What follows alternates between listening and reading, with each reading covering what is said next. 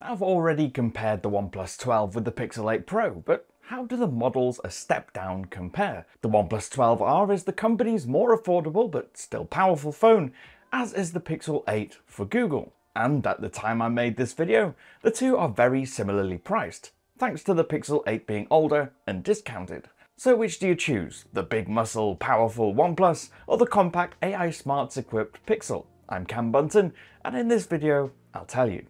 So the first thing, and probably the most obvious thing, these two phones don't look or feel anything alike. I mean, look at them. Google's phone has that iconic Pixel design that's simple, friendly, and quite minimalist in approach compared to the look of the OnePlus.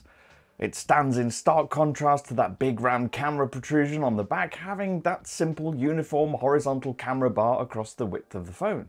And while both of these finishes are glossy, the OnePlus shows fingerprints a lot more clearly than the Pixel does, so it's going to require more wiping unless you use a case, in which case it doesn't matter at all. The biggest differentiator, however, is the size. Now, the Pixel 8, as compact phones go, isn't especially small, but it is considerably smaller than the popular large-screen flagship Android phones, OnePlus 12R included.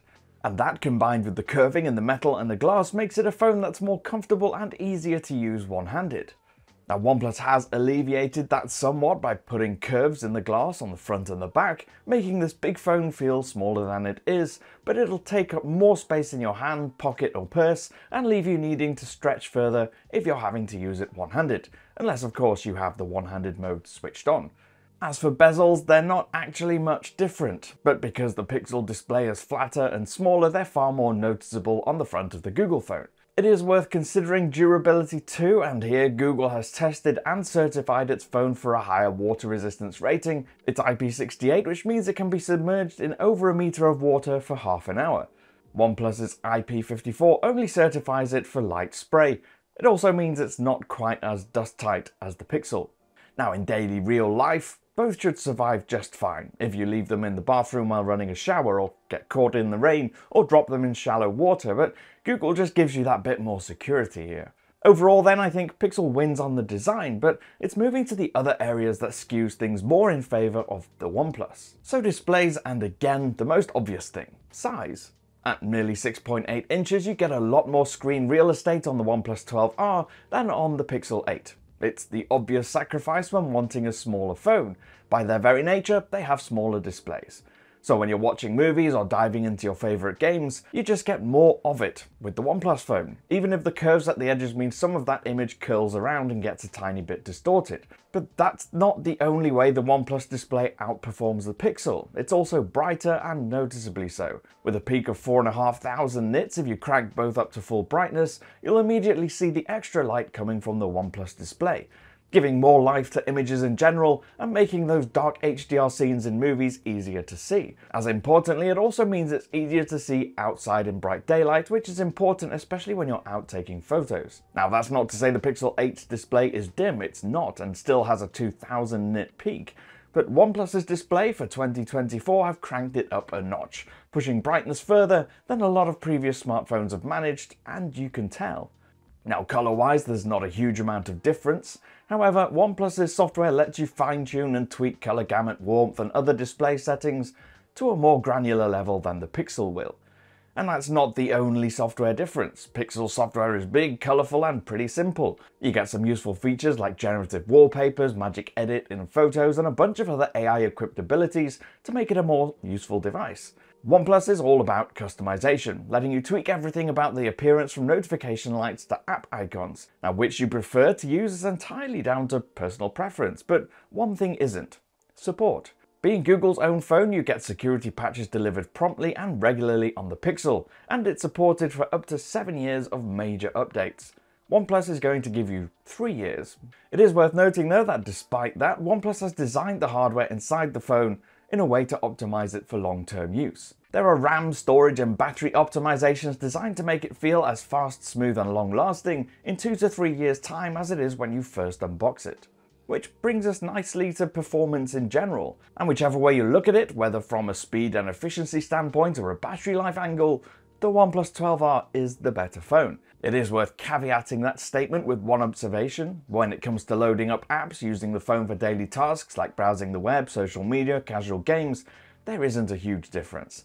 Both feel like fast and smooth phones, partly down to the 120Hz display and partly because most modern chips, including the Tensor G3 and the Pixel, are actually pretty quick and make light work of most things. It's when you use them for longer periods, you might just notice the Pixel warm up a little bit more under load. Or if you benchmark them, the OnePlus will score higher. Or load up graphically intense games and sink half an hour into them. The OnePlus seems to cope better with those heavy tasks.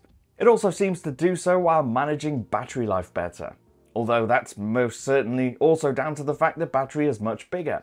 It's got nearly 1000 mAh more than the 4575 mAh battery in the Pixel and can almost stretch to 2 days with my own light to moderate usage. The Pixel can't.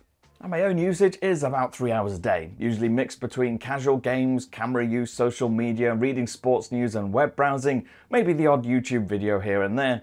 And with that type of usage, the OnePlus often ends the day with around 50% left over. Pixel is somewhere between 30 and 40, depending on the mix of use. Now the other advantage of the OnePlus is that when it does get empty, it can refill again really fast. The 100-watt charger in the box can do a full refill in less than half an hour.